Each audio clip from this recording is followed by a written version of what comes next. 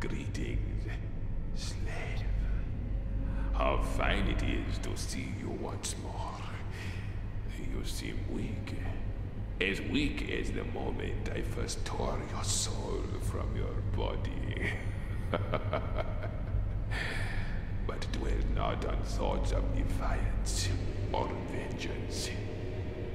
Think only of your death, mere moments away. Try to stand. Come now. At least make the effort. No. Still too weak. You have banished the mark, and banished immortality along with it. The weakness you feel is the divinity leaving your flesh.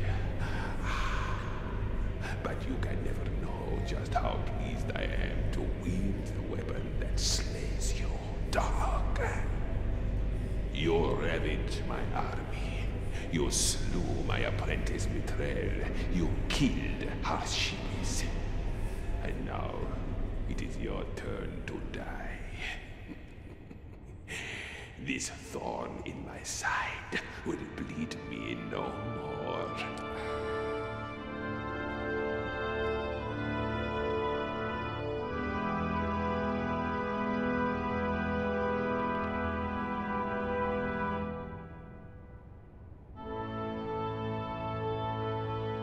The heart slows, the eyes still, the fingers twitch.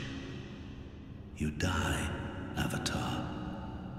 All things, God and mortal alike, all die. My death came when my people were devolved and drowned. Their faith died, so I died.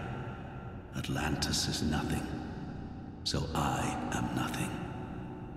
I am a dead god of a dead people.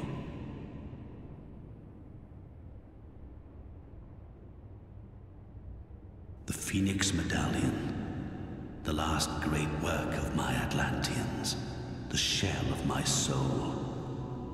Your destiny is almost complete, Avatar.